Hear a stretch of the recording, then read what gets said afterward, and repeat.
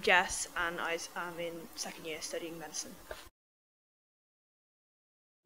I picked Oxford in particular because I like the science component of it, and I wanted to learn about the science underlying the body, as well as the clinical aspect of it, and Oxford offers that. So Oxford's quite traditional in that you have the first 2 years, which are preclinical, then in your third year you do a science degree, but it's a BA, but you do a science degree in a chosen module. So there's things like neuroscience, molecular medicine, infection and immunity, and then in your last 3 years you go to clinical school, and you basically spend most of your time up in the hospital on the wards learning.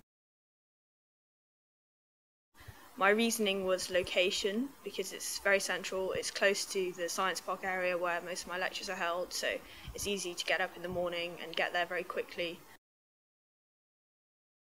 If you don't enjoy volunteering, you probably won't enjoy doing medicine as a career, and places like care homes are a great place to do it, but any volunteering is good, so you shouldn't feel restricted by the traditional normal things that people do.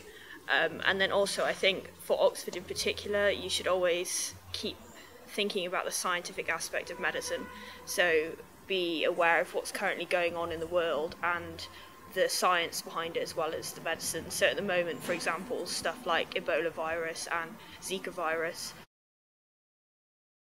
just keep an open mind and try and enjoy yourself, especially for medicine. They're not just looking for someone who's really smart, they're looking for someone who can interact with other people regardless of their background, and so you've got to be able to interact with the interviewers, and not be intimidated by them.